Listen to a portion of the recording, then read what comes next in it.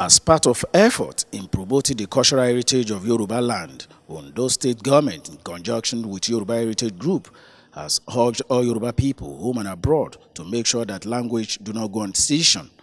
In a welcoming address at the occasion by the Permanent Secretary, Ministry of Culture and Tourism, Mrs. Bolanle Akinyomi, who was represented by the Director of Finance of the ministry, Mrs. Filanin, said that the glamour is for us all in upholding our heritage.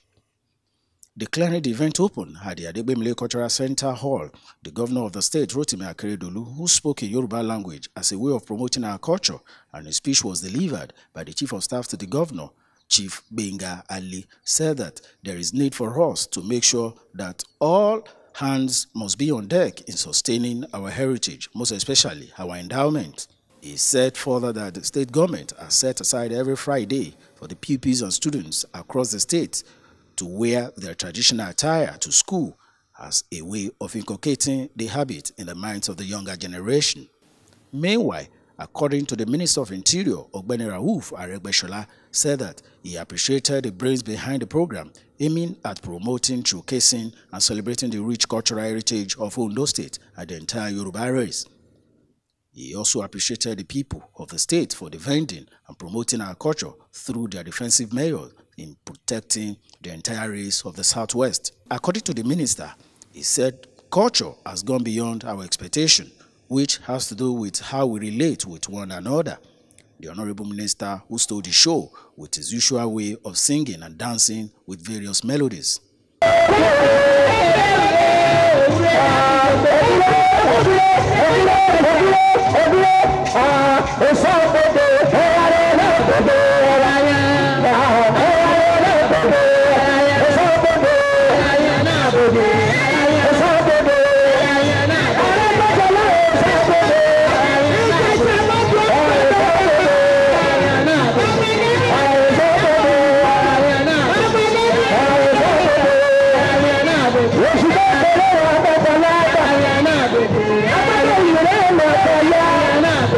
At the maiden edition of the program, which was tagged Ipate Exhibition of Culture 2021, was crowned with Award of Excellence to prominent Yoruba sons and daughters.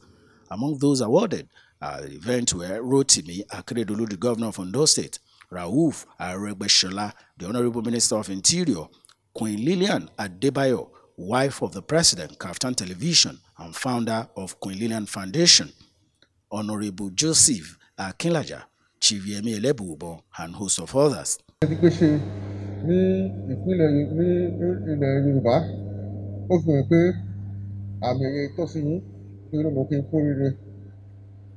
Lórúkọ àwọn tó gbé àṣà ètò kalẹ̀ àti lórúkọ gómìnà Akeredolu ẹsẹ̀ tí wọ́n aṣojú fún lẹ́nu wọ́n fi ilé lọ́wọ́ lórúkọ bàbá àti lórúkọ ọmọ àti tẹ̀mọ́ ẹsẹ̀ ẹ̀kọ́ rírẹ náà. Aregbesola o, ó fà o, ẹ̀yin èèyàn mi. Àṣà wa ò ṣe ní kú ni wọ́n ṣètò eléyìí fún ipa tí ẹ̀ ń kó láti rí pé àwa Yorùbá a ò gbẹ̀yìn. Ọlọ́run wà pẹ̀lú yín o. Ipa tí wọ́n rí tí wọ́n fi dá yín lọ́lá ẹ má gbàgbé o. Ọlọ́run wà pẹ̀lú yín. Bàbá yín yọ̀.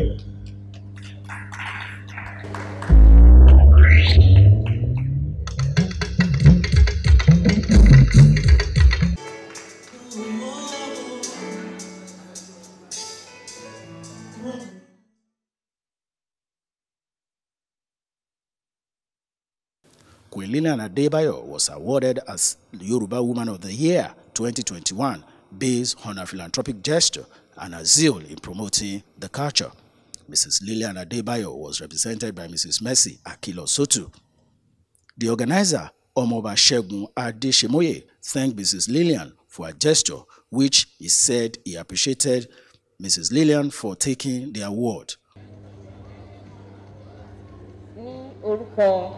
Yoruba Heritage International and Ministry of Tourism A fún yín ní àmì ẹ̀yẹ fún obìnrin ti ọdún. A fún Queen Lillian Adébáyọ̀ ẹ kú oríire.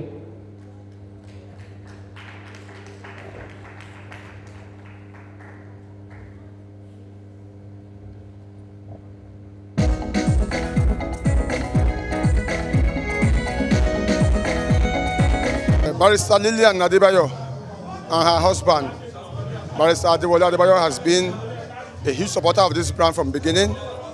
And we gave Dr. Lillian an award, basically because of what she's doing with the Lillian Foundation, the Queen Lillian Foundation.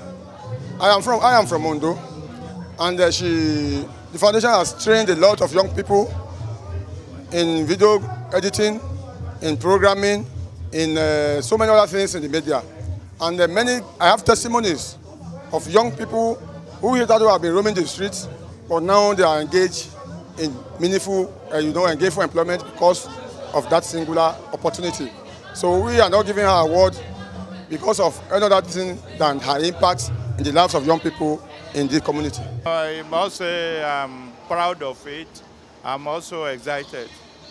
And that's why I have decided to come personally to receive it. I have been promoting the culture, of Yoruba, even when I was at the National Assembly. If you see the way I dress in white with ashoke. So for 10 years, I've been promoting the culture of practically. And there's nothing as good as culture. A lot of our children these days do not know or have forgotten our culture.